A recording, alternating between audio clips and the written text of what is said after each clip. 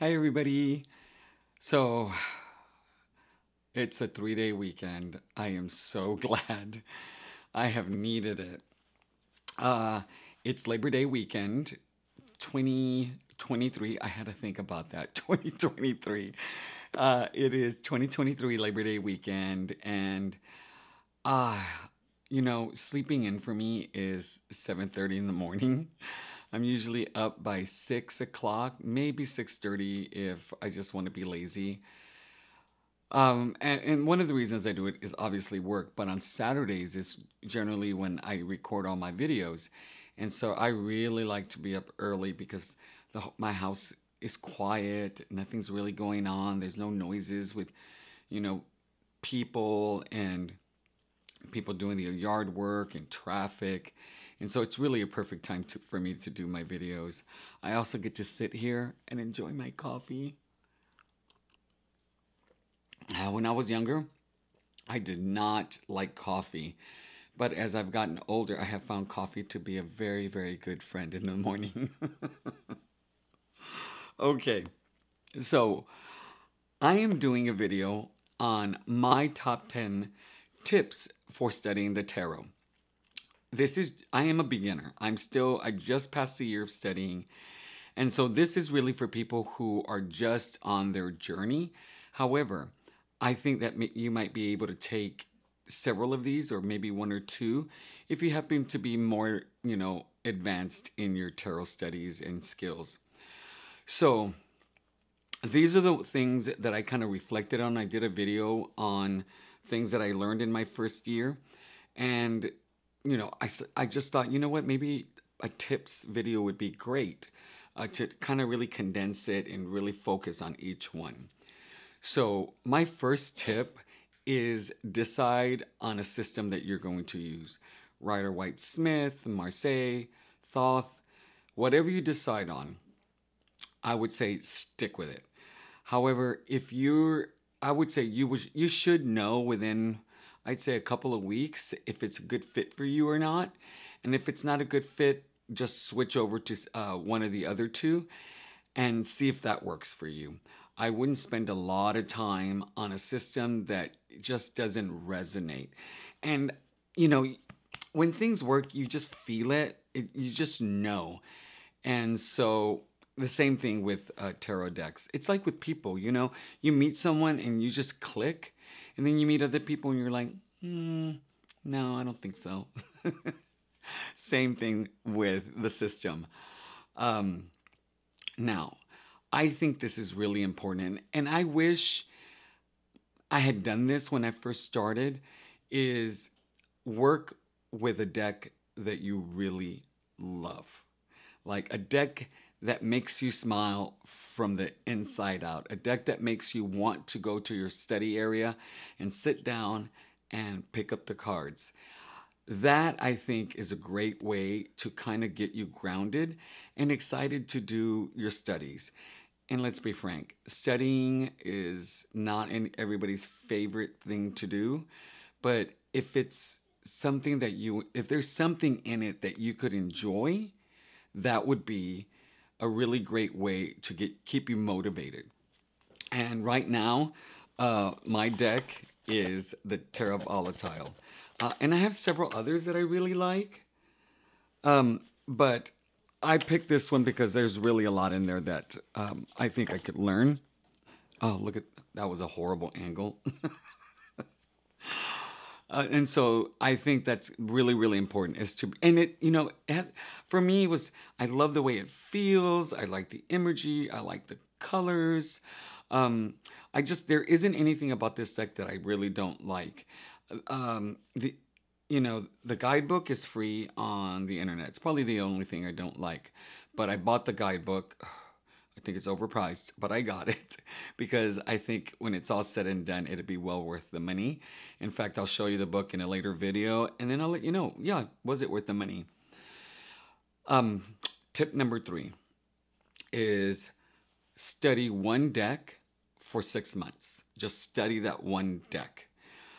It is a great way to get accustomed to that deck, building a relationship with that deck, being able to recall the information. Because, like, for me, I'm very much a visual learner, and I have a very, very, like, clear mind. And, like, I could see things in my mind very clearly. So, as I, like, study a card and I'm not with the cards, I can actually imagine what that card looks like almost in detail. And so that really helps me. But if I'm using a whole bunch of different cards, it kind of gets muddled. And one of the mistakes I did is one of my practices was every 3 days I would change my tarot deck and my oracle deck because I use them in conjunction with one another. And I found actually I liked it because it allowed me to use all my cards. However, I wasn't able to really study a deck. I wasn't really able to build that relationship, really get to know a deck like the back of my hand. And that was one of the things when I reflected was a mistake for me. And so I would highly recommend picking one deck and sticking with it. And so mine's the Terra Volatile. That's the one I'm going to be using. That's the one I have been using. 3 to 6 months. I suggest if you're brand new, do 6 months, one deck, and you're good to go. Another thing that I think would have helped me a lot at the beginning is if I stuck to one or maybe two books and nothing else. There are a lot of books out there on the tarot. There are a lot of videos on tarot books that really work for people. 78 Degrees of Wisdom from Miss Rachel Pollack. Her book is recommended highly by almost everybody. For me, I feel that like I need to use that book further down the line when I have a better grasp. I need something a little bit more basic, simple, because there's just so much information. And so if I can just get a very good base, it would help. And the two books that I'm using is Tarot, Mastering the Art of Intuitive Reading by Teresa Reed. I really like this book quite a bit. It just really clearly just gives me what I need, and it makes it easy to digest the information. The other book is Holistic Tarot. Yes, it's a big book. Oh my God, Benny, really? Are you using that? But Benabel Wynn actually has a section where it's only like the tarot cards. And I'm not going through the whole book. I'm just using the section that has the tarot cards. And really, it's like a page and a half of information, but it's so well written and concise that I get exactly what I need. And then the last thing that I do is I'm using the actual guidebook.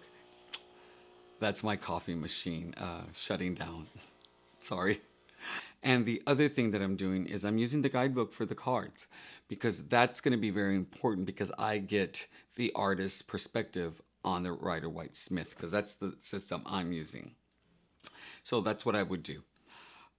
Then set a study schedule. Like if you're going to college or if you're studying for a test or you know, whatever it is, I think setting up a study schedule will keep you on track on, you know, getting through the cards in a timely manner. Because for me, if I don't set a study schedule, I may not pick up the cards for 3 or 4 days or even a week because I have a really busy life, or at least I like to think I have a very busy life. And so setting a study schedule for me is really, really helpful. So I've decided I get up 30 minutes earlier than I normally would during the weekend. During the week. Because it allows me to sit down and take one, maybe two cards and just study them. Write my notes and just read everything that I need to with that card. And so setting a study schedule, I think, is really a really good idea for everybody. Tip number 6 is pulling a card in the morning and pulling a card in the evening. That is the one that I've been doing recently. Um, I saw this on YouTube by Light Wands Tarot. Um, she discussed doing this morning and evening pull. And the morning, I just see what the goal is going to be for the day, and the evening is that I accomplish my goal for the day. I like this on top of doing my little study session in the mornings because it's just another way of studying the tarot card. And so I pull my book out, I pull the card, I pull my book out, I read everything that I need to read. I think of my question, I think of the message, and then that's my message for the day. I come back home, I pull my card at the end of the day, and I ask, have I accomplished my goal, or what have I accomplished today? And it's just to allow me to reflect and pay attention to how the AM card kind of played out throughout the day. And then I do my readings and I do my notes, and I just study 2 cards. And so that's a great way of starting to use the deck and applying it in real life. You could do 3 card pulls. I wouldn't suggest doing more than 3 card pulls at the beginning until you get more comfortable. Very rarely did I do more than 3 card pulls in my first year. So number 7 is use a tarot textbook. I think this is a great way. Anytime you take a course, anytime you want to study something, generally there's some kind of resource that teaches you how to do that task you're trying to learn. And so the one I'm using right now, and this is one that actually fits me well, is Connecting with the Tarot by Dawn Michelle. It looks like a small book, but it's a lot. There's a lot that goes into this text. But there's several other books. You can buy tons of them on Amazon. Find the one that fits you, and then go through the whole book. I mean, like literally from beginning to end, use the book, and use only that book to study with. It'll give you a really good guide and a schedule for you to be able to go through all 78 cards. Number 8, journal, or I use Instagram. So a lot of people recommend journaling. I think it's a great way of retaining the information a little better, and then going back and being able to reflect on your initial interpretation, and as you start to work with a card, how that's evolved, or how you've added information to that, or added knowledge to that card. I tend to do my pulls in the morning. I reflect on the day. Then what I do is I take a picture, I post it on Amazon with 2 or 3 sentences, and that's how I do my journaling. And that works for me really well. And it also is like this archive that I get to keep. And it has the cards, it has my message, and so I can go back and look at them. It also allows me throughout the day to see what card I pulled and what the message was for the day.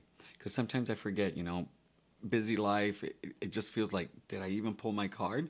And so I just go to Instagram, and there it is. And it's an easy way of carrying that card with me than having my journal with me.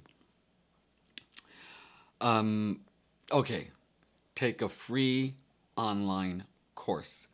There are several out there.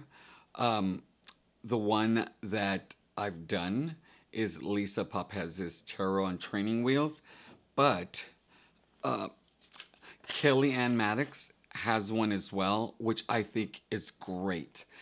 They're both free. Hers is a trainee tarot course. She has 10 parts, and she has a ton of knowledge, and she's easy to follow. So those are 2 that you could do. But also a podcast, like when you're driving around, or if you just prefer to listen to, a course. There's this guy from Washington who, I love his podcast. It is called Root Lock Radio, a tarot podcast. The guy's name is Weston. He's from New York City. I like his intro music, and he introduces himself, and it has like this echoey kind of vibe. But he really has some really interesting takes on the cards, on the majors, on the minors, on each suit. And so I would highly recommend him. And it's free. And the last one would be, and I wish I did this a little bit more at the beginning, is have fun. I think that's the most important thing that you can do in learning the Tarot is just to have fun. Don't take it so seriously. And let me tell you, I took it way too seriously at the beginning because I was rushing to be a really good tarot reader. And like, you really can't do that when you're first learning. So enjoying the process, I think, will go a long way in actually keeping you engaged and having to, without getting frustrated over it. And I think a bonus tip would be is if a word comes up for you that resonates with the card, don't be afraid to use it and keep it as part of your toolbox. So for me, this card, I just see this Fool as brave in this particular card. So for this deck, the Fool is going to be, that word will be part of my toolbox, is brave. Well, I hope you found this helpful. And until next time, my name is Benny, and I'm the Fool's Apprentice.